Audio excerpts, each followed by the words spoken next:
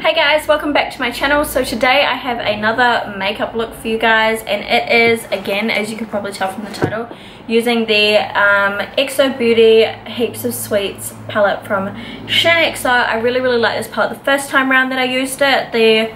I'll link my first video that I did with this palette down below if you guys want to see how I did like the cooler side. But for this today I did the warmer side, and again, amazing shadows, no difference in the quality as to either side. And this is the look that I created.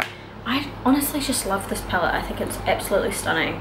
The colors in it are like wearable, but you can do a smoky eye, you can do like literally anything with this palette. There's warm, there's cool. It's just a very good mix. I do love this palette, and I really like how the warm colors turned out as well.